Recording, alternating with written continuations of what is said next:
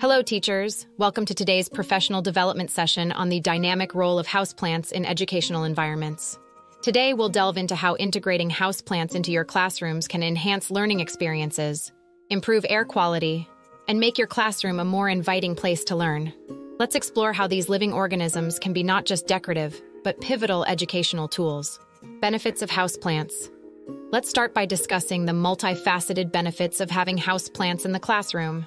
Plants are not only aesthetically pleasing, making the classroom feel more welcoming and vibrant, but they also purify the air by absorbing toxins and expelling clean oxygen. This can lead to better student concentration and reduce stress levels. Additionally, plants can help regulate humidity and reduce the prevalence of dry air, which can be especially beneficial in climates where dry indoor air is common during colder months. Educational opportunities. Incorporating houseplants provides numerous educational opportunities.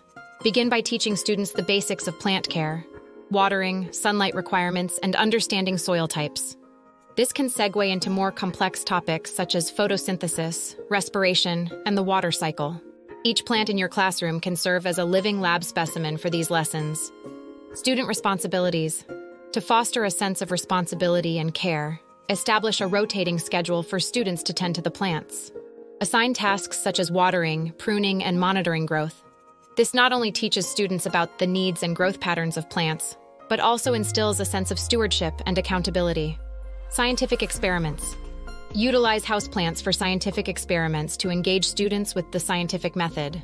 For instance, manipulate variables such as light exposure, water amounts, and plant nutrition to observe effects on plant health and growth.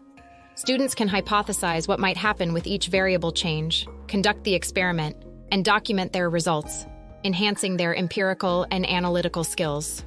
Cross-curricular integration. Plants in the classroom can also be integrated into art, history, and literature curricula. Students can draw or paint the plants, research plants native to different historical periods and geographic areas, or read and write stories involving plants. In conclusion, integrating houseplants into your classroom is not just about beautifying the space or improving air quality. It's a gateway to enriching students' learning experiences across various disciplines. It encourages the development of observational skills, scientific thinking, and environmental awareness. I encourage each of you to start with 1 or 2 plants, perhaps a low-maintenance variety such as spider plants or snake plants. Observe how students react and interact with these new classroom residents. As you become more comfortable, you can expand your classroom garden and explore new educational possibilities. Thank you for joining today's session on integrating houseplants into your learning environment. I hope you are inspired to bring a little bit of nature into your classroom and watch as it transforms both the space and your students' engagement with learning. Happy planting, and see you next time for more educational strategies.